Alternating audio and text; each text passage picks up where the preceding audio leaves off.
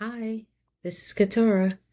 Today we're going to look at how to create your digital signature with BlueNotary. So right now I'm in the Manage tab of your BlueNotary platform.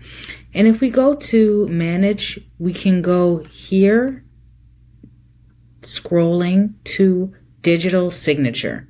So this is where I was when we first started. So I'm going to go to Digital Signature. And here it gives me the option to create a signature for myself. So I'm going to click on that. And now we have a few options for creating our signature for signings. So I can draw my signature, I can type it, or I can upload a signature file that I've made for myself. So let's start with draw. So I can use my mouse, or if my screen is a touch screen, I can use it to draw my signature. So I'm just going to put Katura Notary.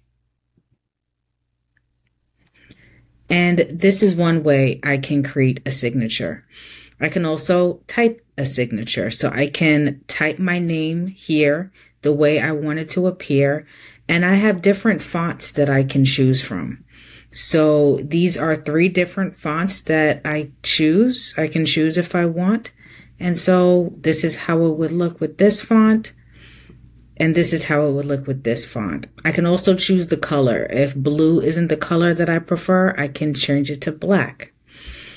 And the last way I can create a signature is by uploading. So I can upload from my computer. So I can choose a signature that I've made. So here for myself, I have a file that I've made with my signature. And I can upload this nice fancy font that I've made for myself. And I can adopt it by clicking this box and adopt signature. And you can create more signatures for yourself if you'd like. So say I want to go and create the signature that I was doing before. I want to draw it.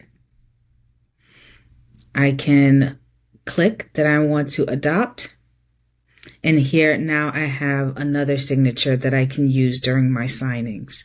So I find that it is helpful to have a couple of different signatures, but you do want to make sure of the requirements with your state, because you may have to have one specific signature that you use for your official documents all the time. So I hope that helped.